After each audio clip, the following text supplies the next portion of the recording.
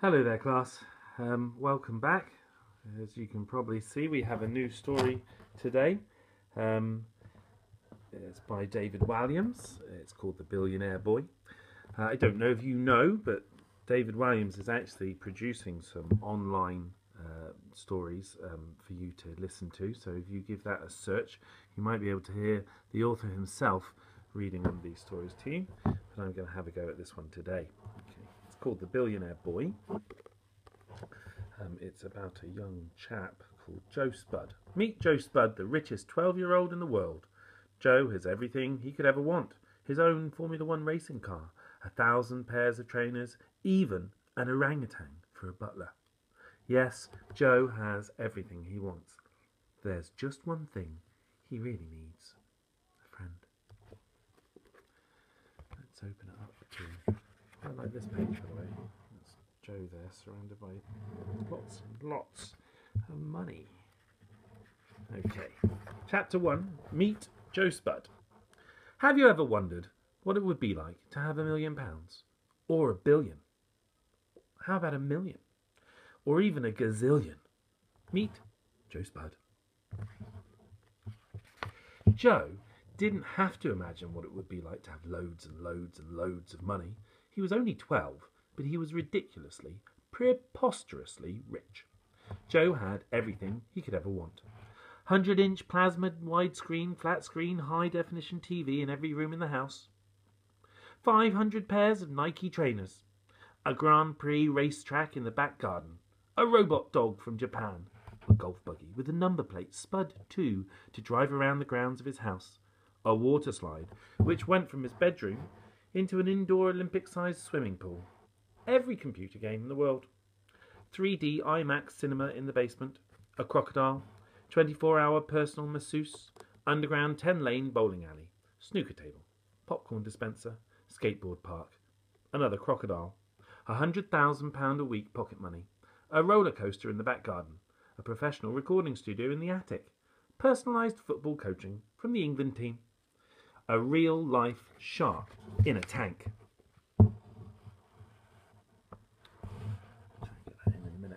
In short, Joe was one horribly spoilt kid. He went to a ridiculously posh school. He flew on private planes whenever he went on holiday. Once, he even had Disney World closed for the day just so he wouldn't have to queue for any rides.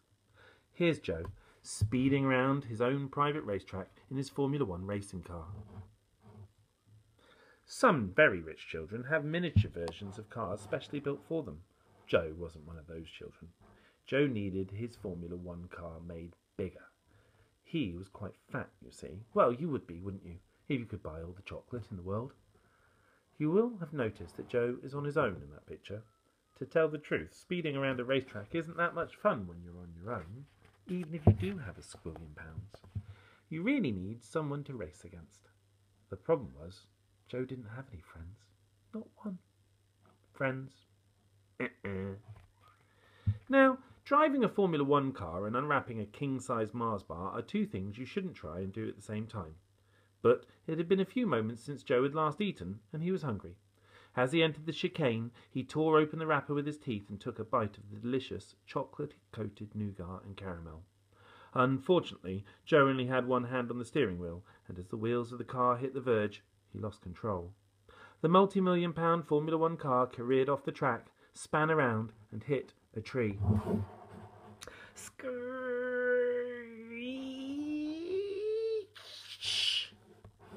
The tree was unharmed, but the car was a write-off. Joe squeezed himself out of the cockpit. Luckily, Joe wasn't hurt, but he was a little dazed, and he tottered back to the house. "Dad, I crashed the car," said Joe as he entered the palatial living room. Mr. Spud was short and fat, just like his son. Hairier in a lot of places too, apart from his head, which was bald and shiny. Joe's dad was sitting on a 100-seater crocodile skin sofa and didn't look up from reading that day's copy of The Sun. "Don't worry, Joe," he said. "I'll buy you another one." Joe slumped down on the sofa next to his dad. "Oh, happy birthday, by the way, Joe." Mr. Spud handed an envelope to his son without taking his eyes off the girl on page 3. Joe opened the envelope eagerly. How much money was going to receive this year? The card, which read, "Happy 12th birthday, son," was quickly discarded. in favour of the cheque inside. Joe could barely disguise his disappointment. £1,000,000? He scoffed. Is that all? What's the matter, son? Mr. Spud put down his newspaper for a moment. You gave me £1,000,000 last year, whined Joe, when I turned 11. Surely I should get more now I'm 12. Mr. Spud reached into the pocket of his shiny grey designer suit and pulled out his chequebook. His suit was horrible and horribly expensive. I'm so sorry, son, he said. Let's make it 2,000,000. Now, it's important you realise that Mr. Spud had not always been rich. Not so long ago, the Spud family had lived in a very humble life. From the age of 16, Mr. Spud worked in a vast loo roll factory on the outskirts of town. Mr. Spud's job at the factory was so boring. He had to roll the paper around the cardboard inner tube. Roll after roll, day after day, year after year, decade after decade. This he did over and over again until nearly all his hope had gone. He would stand all day by the conveyor belt with hundreds of other bored workers repeating the same mind-numbing task. Every time the paper was rolled onto one cardboard tube, the whole thing started again. And every loo roll was the same. Because the family was so poor, Mr. Spud used to make birthday and Christmas presents for his son from the loo roll inner tubes. Mr. Spud never had enough money to buy Joe all the latest toys, but would make him something like a loo roll racing car or a loo roll fort complete with dozens of loo roll soldiers. Most of them got broken and ended up in the bin. Joe did manage to save a sad-looking little loo roll space rocket, though he wasn't sure why. The only good thing about working in a factory was that Mr. Spud had lots of time to daydream. One day he had a daydream that was to revolutionise bottom wiping forever. Why not invent a loo roll that is moist on one side and dry on the other, he thought, as he rolled paper around his thousandth roll of the day. Mr. Spud kept his idea top secret and toiled for hours locked in the bathroom of their little council flat, getting his new double-sided loo roll exactly right. When Mr. Spud finally launched Bumfresh, it was an instant phenomenon.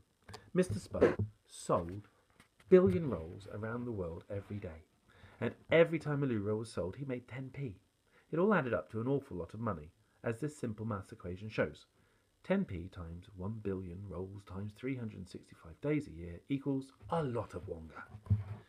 Joe Spud was only 8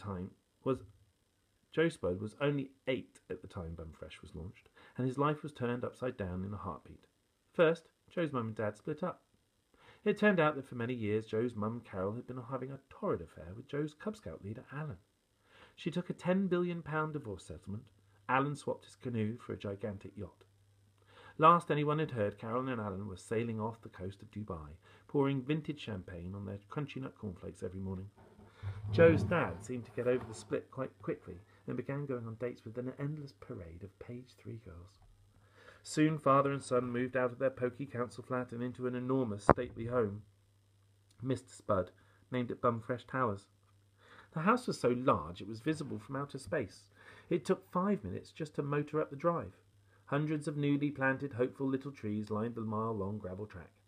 The house had 7 kitchens, 12 sitting rooms, 48 bedrooms, and 89 bathrooms.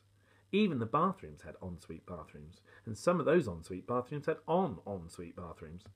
Despite living there for a few years, Joe had probably only ever explored around a quarter of the main house. In the endless grounds were tennis courts, a boating lake, a helipad, and even a 100-metre ski slope complete with mountains of fake snow. All the taps, door handles, and even toilet seats were solid gold. The carpets were made from mink fur. He and his dad drank orange squash from priceless antique medieval goblets, and for a while they had a butler called Otis, who was also an orangutan, but he had to be given a sack. "Can I have a proper present as well, Dad?" said Joe, as he put the cheque in his trouser pocket. "I mean, I've got loads of money already." "Tell me what you want, son, and I'll get you one of my assistants to buy it," said Mr. Spud. "Some solid gold sunglasses? I've got a pair. You can't see out of them, but they are very expensive." Joe yawned. "Your own speedboat," ventured Mr. Spud. Joe rolled his eyes. "I've got 2 of those, remember?" "Sorry, son. How about £250,000 worth of W.H. Smith vouchers?" "Boring, boring, boring." Joe stamped his feet in frustration. Here was a boy with high-class problems. Mr. Spud looked forlorn. He wasn't sure there was anything left in the world that he could buy his only child. Then what, son? Joe suddenly had a thought. He pictured himself going round the racetrack all on his own, racing against himself. Well, there is something I really want, he said tentatively. Name it, son, said Mr. Spud. A friend,